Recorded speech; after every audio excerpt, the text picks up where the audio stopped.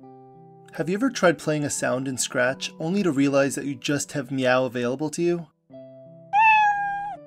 Am I saying meow? Don't worry, there's hope.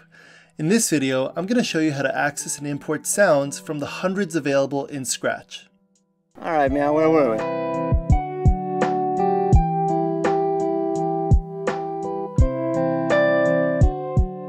When you want to use sound in a project, the logical palette to check out is the sound palette.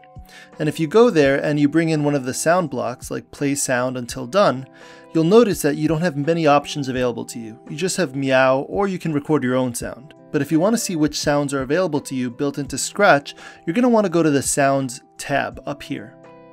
And once you click it, you'll notice that there's only meow in existence here. So what Scratch does is it keeps the project lean, it keeps the file size smaller by only bringing in sounds that you want to use.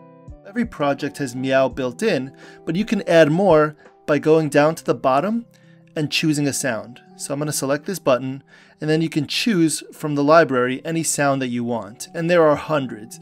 There's different instruments, there's notes, there's voices, there's wacky things, and there are some cool effects also. Just make sure to go through it and pick a sound that you want. So let's say we want the boing sound. I can preview it by clicking play. Let's say I want to import one more sound. Let's go back to the sound library and choose, let's say, alert. So now I have 3 sounds available to me: meow, boing, and alert. Let's hear what alert sounds like. And now that I've imported the sounds into my project, I now have them available in the sound blocks. Now the last thing I want to show you is that there are 2 blocks that will start a sound or play a sound, and that's the play sound and start sound blocks. Let's have them both play the boing. I want to show you the difference by going to the looks palette and bringing in say hello for 2 seconds underneath each one of these. So in the top script, what's going to happen is that it's going to play the sound until the sound is completely done, and then it's going to say hello for 2 seconds. But watch what happens when I click the second script. In the second script, the start sound block didn't stop Scratch from continuing on to the say block. Whereas in the first script, the play sound block prevents Scratch from moving on to the say block until the sound is completely done.